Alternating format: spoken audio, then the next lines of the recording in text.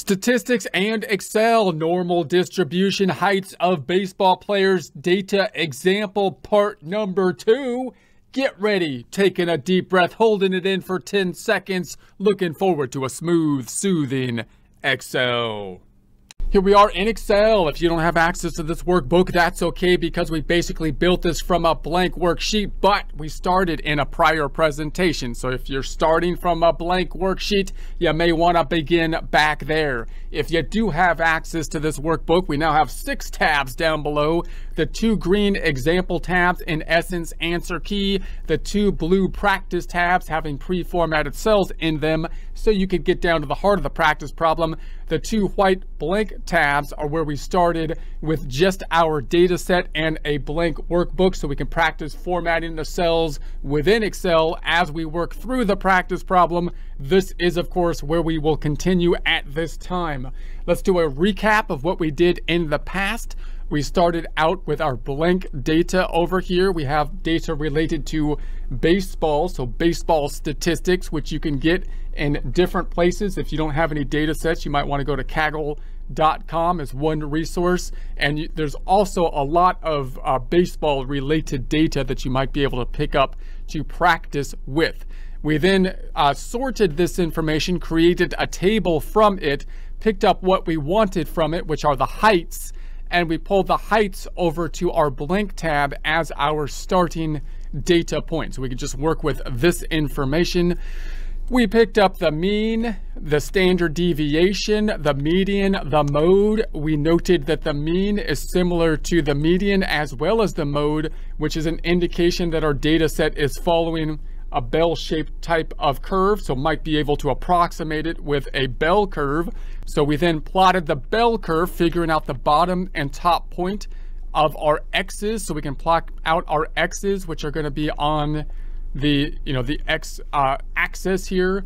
And then we used our norm.dist function, and we also then compared the actual data in a frequency distribution and look at the percent of the total, compared that to the normal distribution so that we see this chart. So now we can see that they're pretty similar in nature, which again is an indication that that bell curve will give us some predictive power.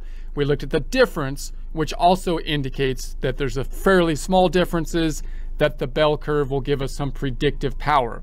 So now what we want to do is think about how can we create a bell curve with an area type of graph, and then think about how we can kind of draw a line so we could see the above part of the bell curve, the below part of the bell curve, and like in between type of questions.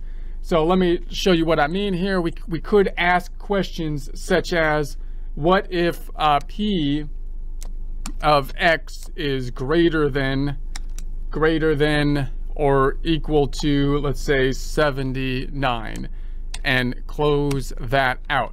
Now, in order to plot this, I'm going to, let's actually bring this down here, and I'm just going to say above this X is going to be 79. Or I'll just keep it where I was. I'll just pull this back up.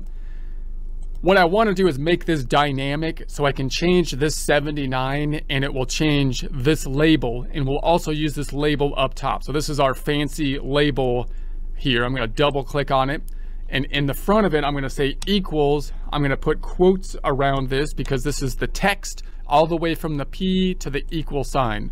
I'm going to end that quote, so that means it's just going to show up as just the text.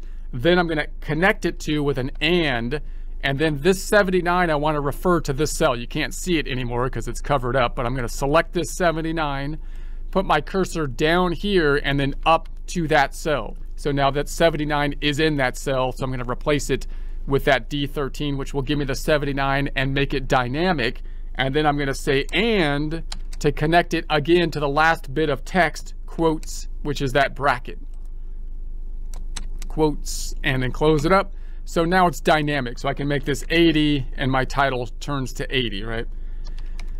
Now, if I was to do that, now I'm looking for everything that is above 79. So if I was to go here, you would think it would be from here to here, and you can highlight that. It comes out to 1.7 0.78, but I can't do it that way. I can't just sum it up because we need the area under the curve. So if I was to do this, I would have to say 1 minus the norm dot dist.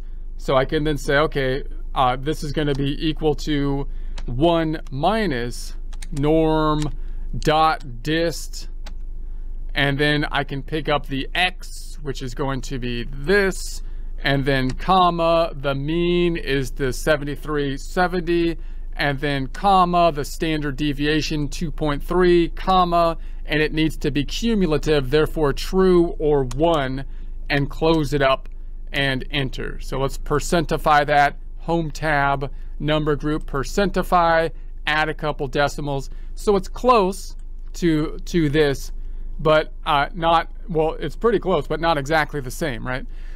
Now, I would like to see that pictorially in a graph. So I'd like to be able to plot that pictorially. So let's also add the Z here. And because the Z is also a common type of reference to indicate how close someone is to that middle point. So it's a great term. And so I'm going to then make this white, black, white, and let's center it. And so the Z is going to be calculated as, we're going to say equals brackets. We're going to pick up each individual X minus the mean, and then close up the brackets and divide it by the standard deviation. So it's kind of giving us how far out we are, the X is in terms of standard deviation from the mean. So let's double click and copy that down. Wait a sec, I can't do that. Something is wrong. Something has gone horribly, horribly wrong.